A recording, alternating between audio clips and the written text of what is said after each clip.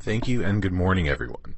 My name is Jake Zaskin. I'll be your facilitator this morning, as well as moderating our chat panel for any questions you might have during the webinar. I'm joined by my colleague, Joe Goodwin, who will be walking us through our material. We're excited to be here today to present an introduction to incident analysis. Let's get started. Today we'll be providing an overview of cybersecurity general awareness. We'll be discussing indicators of compromise on the network as they pertain to incident analysis. We'll be defining incident analysis, discussing the importance and provide context around incident analysis, review the processes around incident analysis. We'll look at a quick tool demo to show you some of the available tools. We'll then wrap up with a short knowledge check and some key takeaways. Finally, we'll share resources that enable you and your organization to learn more about incident analysis. So from a learning objective standpoint, our terminal objective today is to understand the core aspects of incident analysis and its importance to cybersecurity and incident response. To achieve that terminal objective, a few of the enabling objectives will be defining what incident analysis is, why it's important, explain how incident analysis supports incident response, and then introduce some resources and tools that help organizations and individuals use incident analysis to identify threat activity and inform incident response. So as a baseline to cyber awareness, it's critical to understand organizational readiness. You can't effectively respond to something if you don't know the status of your environment and you don't have a plan. Digital infrastructure is inherently interdependent and complex. Incident responders use numerous methods to identify a threat or a potential compromise. Sometimes there are clear signs that something may be awry, such as a phishing email, access issues, unusual network performance like slowed systems or corrupted files, and unusual activity, such as unexplained file or folder changes or configuration changes. These activities are easier to identify because they are known methods or symptoms of an attack, and there is often awareness training and general knowledge around these common indicators. However, most cyber threat activity does not result in these obvious impacts. Cyber threat actors do not want to be detected. They want to access the system to perform reconnaissance and execute their objectives without being discovered. So the goal of cybersecurity is to create a layered network defense and reduce those open vulnerabilities to keep out the unauthorized users and activity.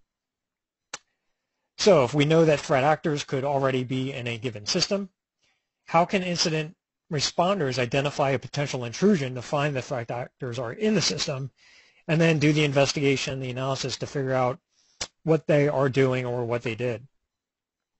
Sophisticated threat actors likely will not leave obvious clues behind. We know that incident responders can collect and use indicators of compromise to analyze potential threat activity. Network defenders and incident responders must set up logging and tracking for their systems to effectively identify unusual activity, to triage issues, and to filter out non-incidents. So we'll do a quick review of indicators of compromise, or IOCs. So these are what you use for incident analysis. It's a clue or a forensic artifact that can be used to indicate an intrusion or a compromise of a host in a network. So in other words, these are clues that something went wrong and it needs to be investigated. IOCs can reveal things like the TTPs, or the tactics, techniques, and procedures used, the severity of the compromise, where a mitigation should be applied, and even which adversary or who the threat actors are in attempting the compromise. So if we look at incidents in general, look at some definitions here. According to NIST, incident is an occurrence that actually or potentially jeopardizes the confidentiality, the integrity, or availability of an information system or the information the system processes, stores, or transmits, or that constitutes a violation or imminent threat of violation security policies, procedures, or acceptable use policies. Furthermore, according to this incident analysis, is the examination of acquired data for its significance or probative value to the case. A data breach is the unauthorized movement or disclosure of sensitive information to a party, usually outside the organization, that is not authorized to have or see the information. Now, a disclosure of information is data divulged without authorization. A bit of a difference there in the clarifications between data breach and disclosure that's important to notify. A couple other things to point out from a definition standpoint. If we look at CIA, the confidentiality, integrity, and availability, confidentiality is preserving the authorized restrictions on information access and disclosure. This includes means for protecting personal privacy and proprietary information. With respect to the integrity of information, this is guarding against improper information modification or destruction, and includes ensuring information non-repudiation and authenticity. And then the availability of information is ensuring that timely and reliable access to and the use of information.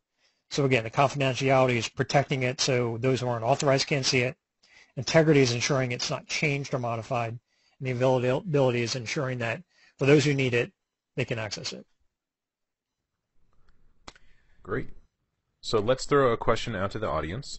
Who has hands-on experience with incident analysis? So we will bring up a polling pod. So just go ahead and click on a response, whether you have or have not.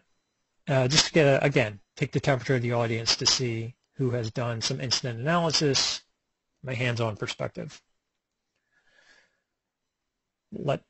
Provide some time to let answers roll in. Looks like the majority of folks have some experience with incident analysis, which is great. All right, looks like we're leveling out a little bit. About 60-40 split, roughly speaking, in terms of those who have versus those who have not. Okay, great. We'll close out that poll and move forward. So spend a brief amount of time differentiating an event from an incident.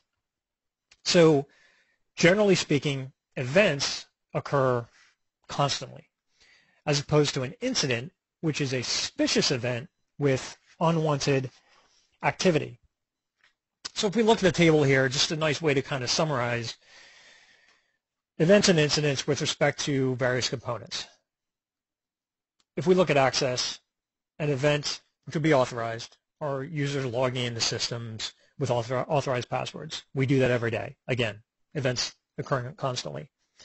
An incident with respect to access might be that agent gaining unauthorized access internal to the network with compromised permissions, stolen passwords, or things like that. From a disclosure standpoint, standard activity is users sharing internal information with other authorized member of an organization, sharing files, emails, information in that, perfectly on the up and up. Unauthorized, an incident might be granting privileges to individuals that do not require a high level of access, or escalating privileges without that authorization, or the unauthorized disclosure of information and sharing of files. Collection. A collection event might be a team conducts a vulnerability scan to measure their organization's security posture. But an incident might be an external agent collecting information of the internal infrastructure from the outside, gaining intel on how they're organized and what those vulnerabilities might be. And then last but not least, disposal. So authorized events, administrative teams remove logs after older logs have been collected and archived. But from an incident standpoint, perhaps logs are deleted without consent. So again, just a summary of some common activities that could either be authorized events or unauthorized incidents that require further investigation.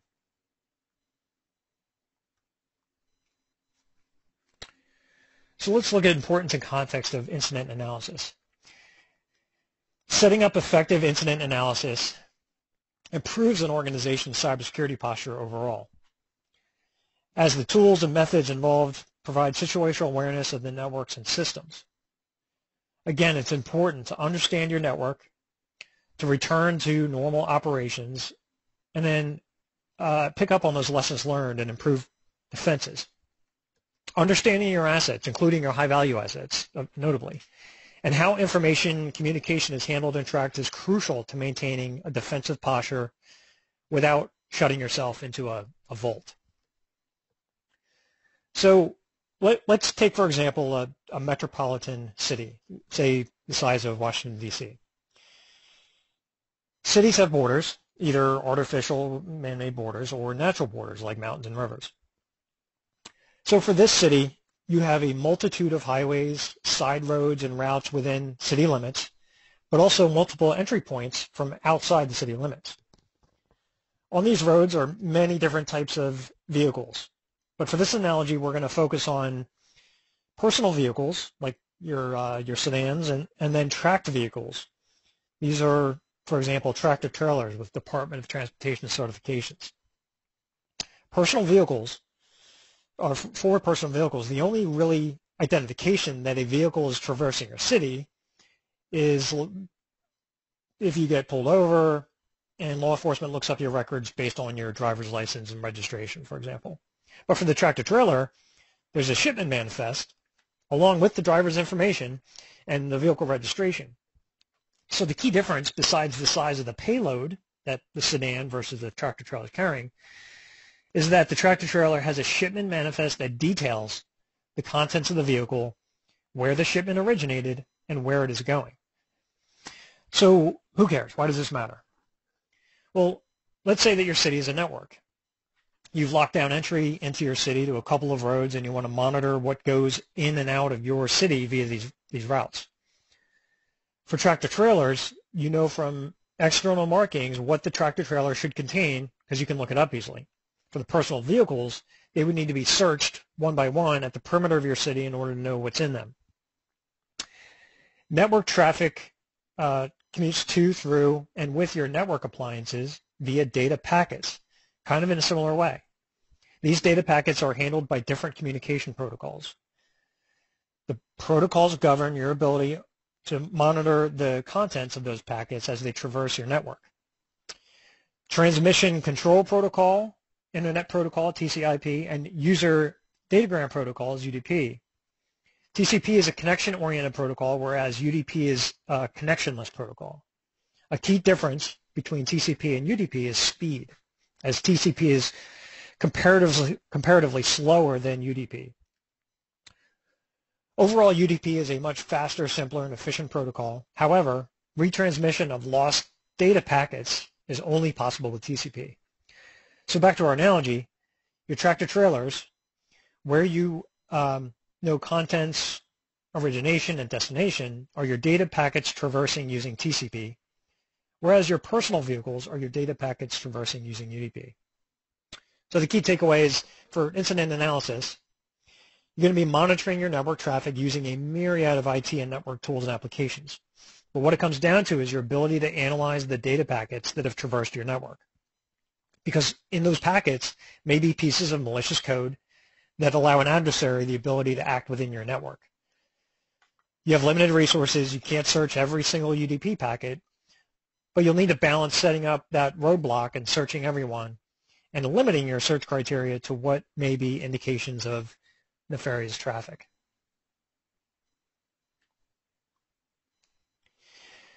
So let's review steps of incident analysis. We'll look at briefly prepare, identify, containing, eradicating, recovering, and then lessons learned. So step one, prepare. Incident analysis begins with that preparation activity to identify an incident from events occurring in your environment.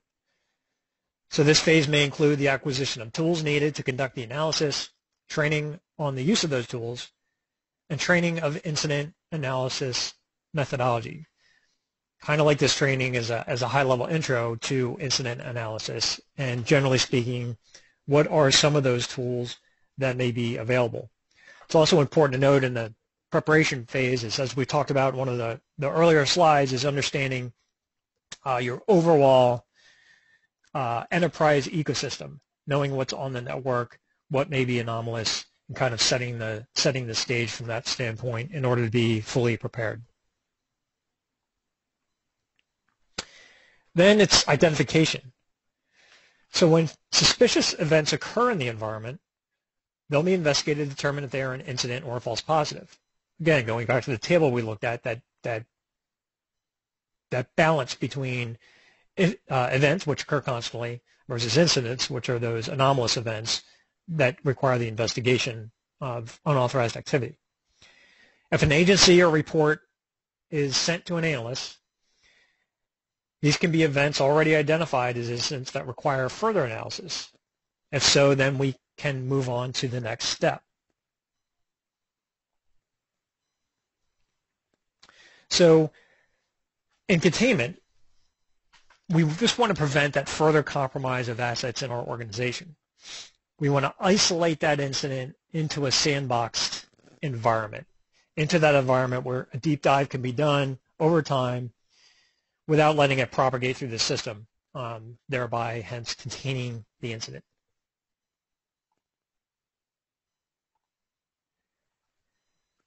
And then we move on to eradication. The systems that have been contained in the previous step will undergo the process of eradicating any of that malware, the viruses, or in some cases wiping the system clean. Again, done in that quote sandboxed environment. So the rest of the system can function properly as needed from a continuity of operation standpoint, but that isolated contained system can be worked on. And then recovery. So the systems that have been eradicated of the compromise may need to have their operating system re-imaged or rebuilt or replaced. That's part of the recovery process. The systems will be tested in a pre-deployment environment prior to returning them to the network to ensure, again, a seamless reintroduction. The recovery phase is complete once the system is back in operation in the environment and operations are continuing as normal. And then last but not least, certainly are the lessons learned.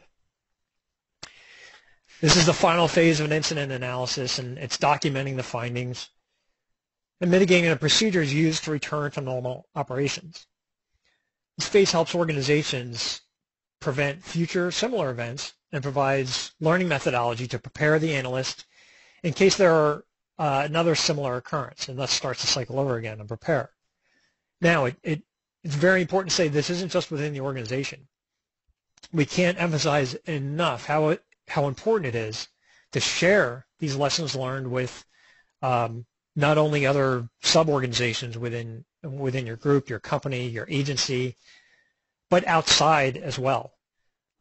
Again, from a cybersecurity battlefield standpoint, we're all in this together. So as there are attacks that occur, incidents that occur, it only benefits everybody and raises the level of everybody's preparedness if we share those lessons learned in the best way possible, understanding, sure, there are some confidentiality issues and things like that, but we definitely want to be able to share those lessons learned outside of the organizations. Absolutely. Thanks, Joe. Can you take us through some real-world cybersecurity incidents? Sure, absolutely. So I'll kind of talk briefly through two incidents before we get to our tool demo. Again, just to kind of provide some context on some things that may happen. So first we'll look at the OPM hack. So in June of 2015, OPM discovered that the background investigation records of current, former, and some prospective federal employees and contractors had been stolen. OPM and the interagency incident response team had concluded that sensitive information, including social security numbers of over 21 million people, was stolen from the background investigation databases. This includes over 19 million individuals that applied for a background investigation, and then over 1.8 million non-applicants who were primarily spouses or cohabitants of applicants. So those are the folks that, for those of you on the webinar today who've done background investigations, you have to list out relatives and acquaintances and things like that. So that's what they're talking about there. So officials said that the thieves broke in by using stolen contractor logins and passwords. Attackers had gained valid user credentials to the system they were attacking, likely then through social engineering. The breach also consisted of a malware package which installed itself within OPM's network and established a backdoor. So we're starting to see things that will be picked up by analysts as they're looking for red flags, whether actively or retroactively. So we've got stolen credentials, malware.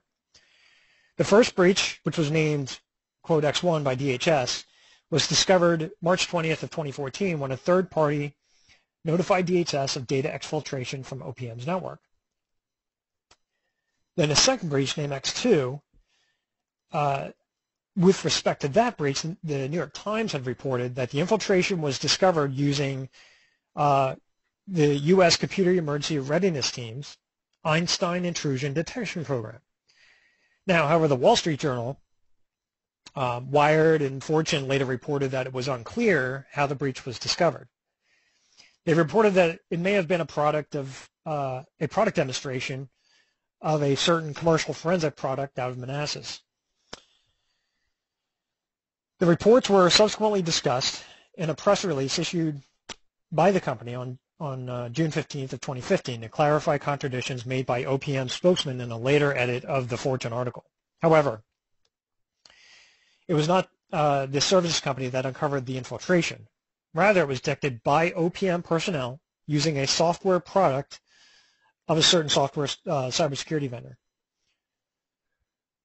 Ultimately, the conclusive House of Representatives majority staff report on the OPM breach discovered no evidence suggesting that the separate vendor's services knew of involvement or had prior knowledge of an existing breach at the time of its product demonstration, leading to the finding that both of the tools independently, quote, discovered the malicious code running on the network.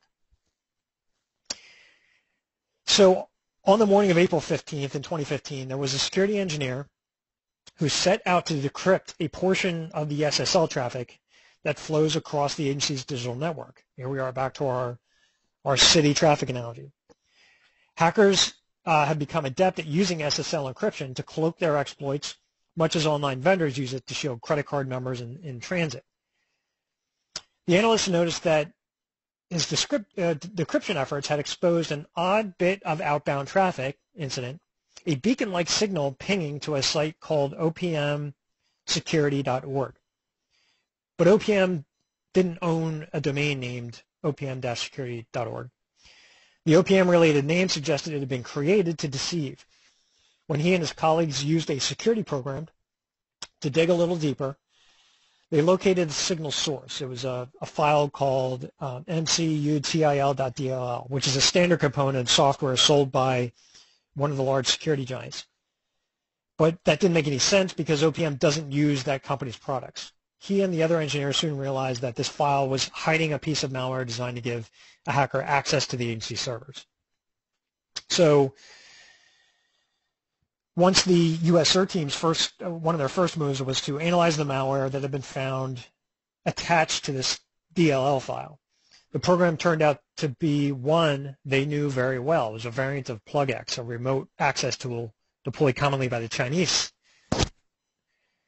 The tool has also shown up on computers used by foes of China's government, including activists in Hong Kong and Tibet.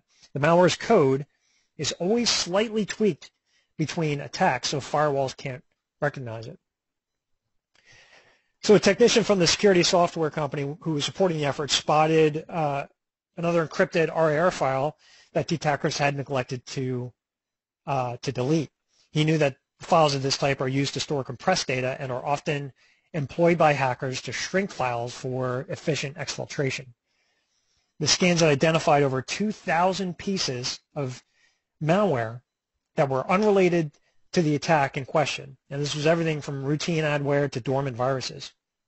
The plugX variant that they were seeking to annihilate was present on fewer than 10 OPM machines. Unfortunately, some of those machines were pivotal to the entire network. One of those machines was an administrative server called Jumpbox that's used to log into all the other servers, compromised servers. By controlling that server, the attackers had gained access to every nook and cranny of OPM's digital terrain.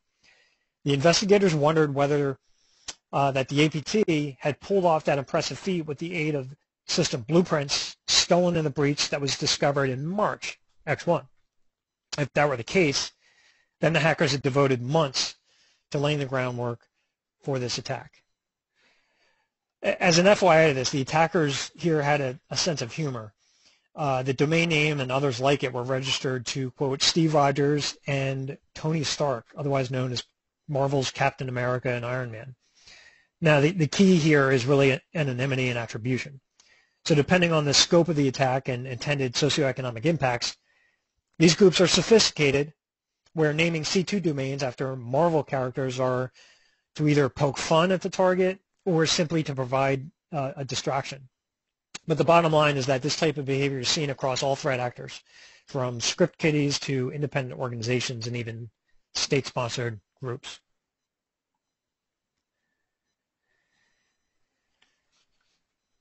So now we'll look at the Operation Ghost Click. So in this case, there were 6 Estonian nationals and 1 Russian national who were charged in engaging a massive and sophisticated internet fraud screen that used malware to infect more than 4 million computers located in over 100 countries.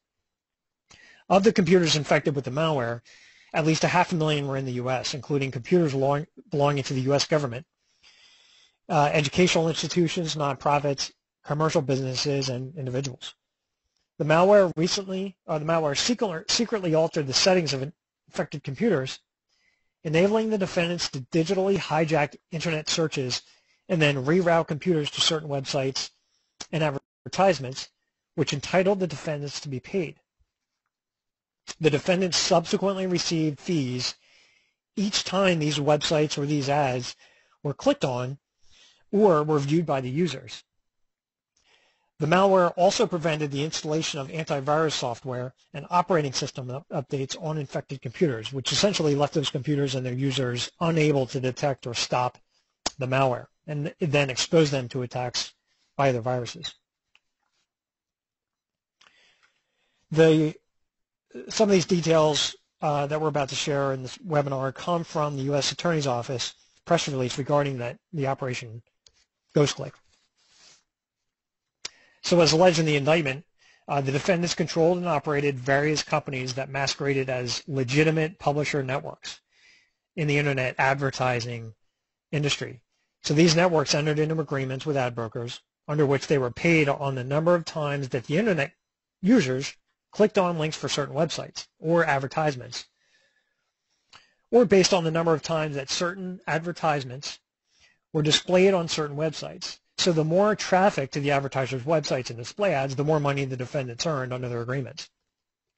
So as alleged in the indictment, the defendants fraudulently increased the traffic to the websites and the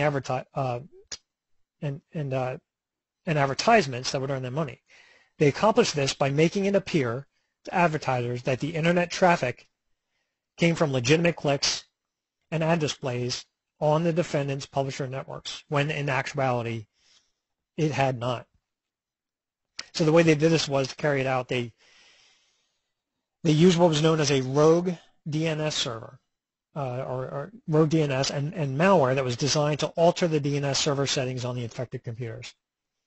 The victims' computers became infected with malware when they visited certain websites or downloaded certain software to view videos online.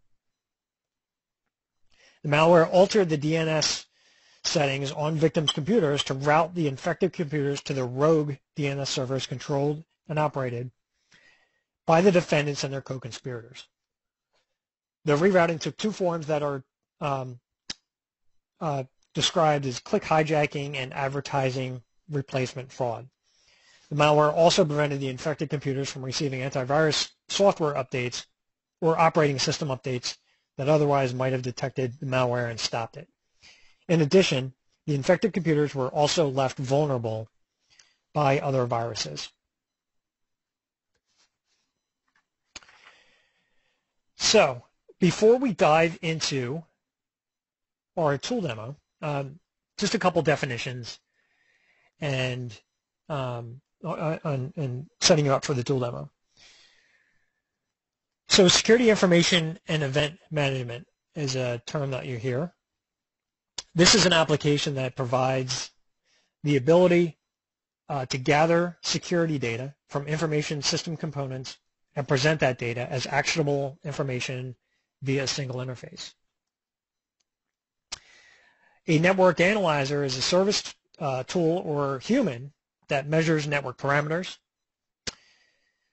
Packet capture analysis, or PCAP. This is a packet. So a packet is a block of data transmitted across the network. We refer to that in the traffic analogy. PCAP uses a packet analyzer for network traffic monitoring, and deep packet inspection for troubleshooting of network performance issues and network application issues. Wireshark, which you'll hear about, is a free and open source packet analyzer. It is used for network troubleshooting, analysis, software and communications protocol development, and education. And then you'll hear about Security Onion. This is another free and open source Linux distribution for intrusion detection, security monitoring, and log management. It can be deployed as a SIEM solution that can also be integrated with an intrusion detection system. So with that, we have a brief, about a 7-8 minute tool demo, and then we'll go ahead with the conclusion of the webinar.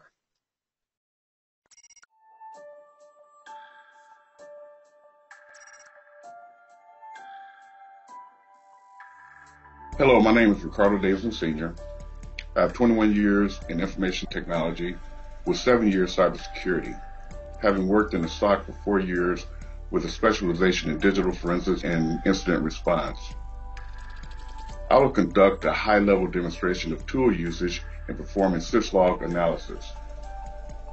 We've covered different security information and event management, or SIEM, tools throughout this presentation. I will cover a SIEM solution as well as another tool, Wireshark, that analysts can use for analyzing network traffic. First, I want to reiterate the importance of performing syslog analysis, conversely called network forensics. Cybersecurity logs provide a wealth of information that allows an analyst to identify IP addresses, affected hosts, and connections that were maintained when an anomaly occurred that sparked the alert. An anomaly consists of anything that's outside normal network traffic activity. This could be adding a user outside of designated hours or suspicious traffic connections to a host within your environment.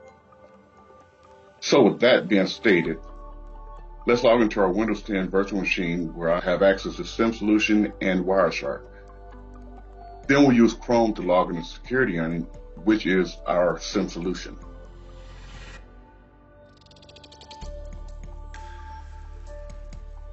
Okay, I've logged into a Windows 10 where I have the necessary tools already installed. Launching Chrome, I can now log into our SIEM solution. Now we've logged into Security Onion, our SIEM solution. And as you can see, you have an overview tab, but if you hit these pancakes, you'll see the other functionality that you have in this SIEM solution. You see an overview, alerts, hunt, PCAP, etc. for monitoring purposes. Most SIEMs will have this functionality. I'll operate from the scenario that alerts were generated indicating suspicious behavior is occurring in the enterprise. So I'll scroll to the alerts tab, and you can receive an alert via email or if you're monitoring your SIEM. So you can just scroll to your alerts tab here, and you see the following alerts occurred. All right, these particular alerts were generated over a 2-week period, but you can scale them from weeks to seconds, to minutes, to hours, days, etc., all the way to months. Now, considering this is a small environment, a lot of the alerts were low. Alerts are usually classified as high, medium, and low, with high needing immediate attention. Now, I've escalated some alerts for this demonstration. Selecting options and selecting escalate, you'll see medium alert that should raise an analyst's curiosity. Escalate. Now I want to refresh. And this is the immediate alert that I'm talking about. So again, there are low alerts, but the medium hit draws my curiosity to investigate further. The alert lists a new user was added. This could be a legitimate alert. If this new user was added after normal working hours and had elevated privileges, meaning they elevated them to a administrative access, this could be indicative of a compromised system. If that's the case, an extreme amount of damage could occur in your environment. Analysts would need to perform deeper analysis for this particular alert. Another feature contained in the SIM is the packet capture function, where you can obtain a PCAP file. Packets are a small segment of a larger message. Data sent over the internet are divided into packets. These packets are then recombined by the receiving computer or device. Packet capture is intercepting that data for analysis purposes. Packets traversing through your network will provide crucial information in identifying what systems are communicating with each other or remote hosts. Clear indicator of compromise if a remote host is deemed malicious. So let's power on Wireshark and review a PCAP file that I've captured earlier and observe what information an analyst can gather from that instance.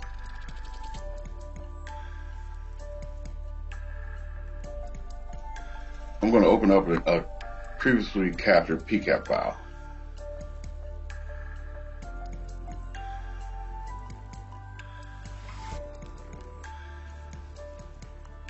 Important items to view in Wireshark are your timestamp, which indicates the time that this traffic was being transmitted.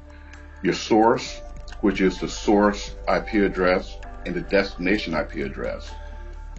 And you also want to look at the TCP. That's the protocol, Transmission Control Protocol. So you can see that TCP was a protocol used between the source 192.168.200.135 to the destination 192.168.200.21. The analyst would need to perform more in-depth analysis to determine what is occurring. Is this destination host identified as malicious? Is this a command and control host that is delivering commands to gain more access to pivot through the environment? These are but a few questions that should be raised when using these tools. And I'll do a quick deep dive into what I mean by the data that's being transmitted in this PCAP file. So I'll just go down here, follow, and do a TCP stream. And it's sending basically hello packets. This is very generic stuff. But that data could be real lengthy because it contains whatever data you're transmitting into it. But for instructional purposes, it's just transmitting hello. So I performed two different scenarios in the use of Security Onion and Wireshark, identifying in Security Onion the use of alerts to begin investigation on added user and communication between two systems in Wireshark. This is a very brief, high-level overview of syslog analysis / network forensics and tools that can be used to perform this endeavor. Most SIMs offer this functionality, but multiple tools are used to deep dive into what is considered malicious activity in your environment and doing further analysis on exactly what has occurred. And that concludes this demonstration, and thank you for your time.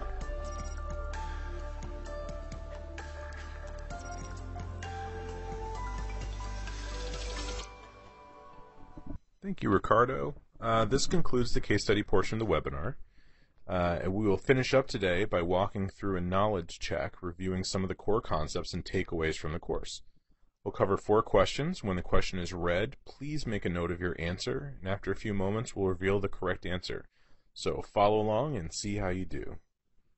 Notable goals of cybersecurity include keeping out unauthorized users, creating a layered network defense, reducing open vulnerabilities, or all of the above. Okay, so you can go ahead and answer in the polling button. We have a lot of folks who already jumped right on all the above. In fact, everybody has. All right. People are still chiming in, piling on that all of the above option. And yes, that is correct. Those are 3 of the notable goals of cybersecurity as we discussed right up front in the presentation. Excellent. Moving on to our next question. So incidents occur constantly, but true or false, an event is a suspicious event with unwanted activity.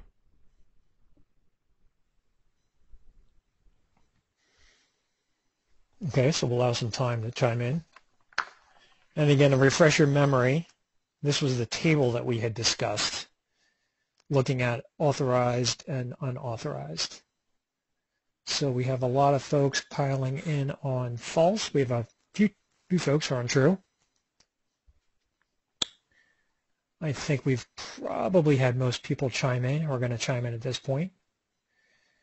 And for this one, the answer is false. So this was just a tricky one. Events occur constantly, and an incident is a suspicious event with unwanted activity. Okay, next question. Which is not a benefit of incident analysis as part of an organization's cyber preparedness posture? Returning to normal operations, elimination of future attacks, improving defenses, or understanding your network?